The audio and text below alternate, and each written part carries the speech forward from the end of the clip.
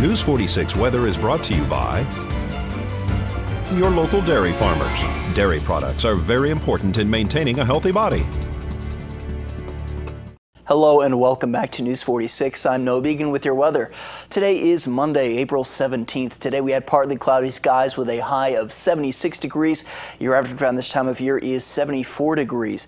The UV index today was 6, which is high. Winds were coming from the south-southwest today at 15 miles per hour with gusts up to 28 miles per hour. So we did have some higher winds today.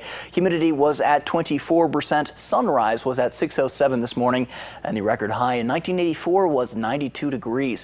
Tonight we'll have partly cloudy skies with a low of 60 degrees. Your average around this time of year is only 46 degrees. Winds will be coming from the south-southwest this evening at 12 miles per hour with gusts up to 16 miles per hour.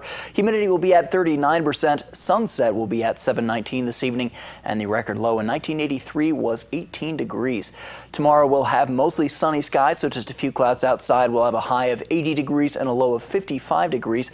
The UV index will be 8, which is very high. Winds will be coming from the southwest at 17 miles per hour with gusts up to 26 miles per hour. And the National Weather Service has issued a wind advisory for tomorrow, and that will go into effect at 11 a.m. and last until 11 p.m. tomorrow evening.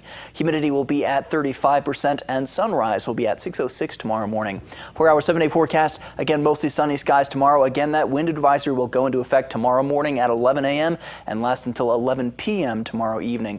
We'll have sunny skies Wednesday through Saturday, mostly sunny skies again on Sunday, and sunny skies next Monday. Your high temperatures will be starting off at 80 degrees tomorrow and Wednesday. From there, that will work its way up, getting all the way into the low 90s early next week. Your low temperatures will be starting off at 55 degrees tomorrow through Thursday. That will work its way up as well, getting up to 64 degrees on Sunday, and that will drop slightly to 63 degrees next Monday.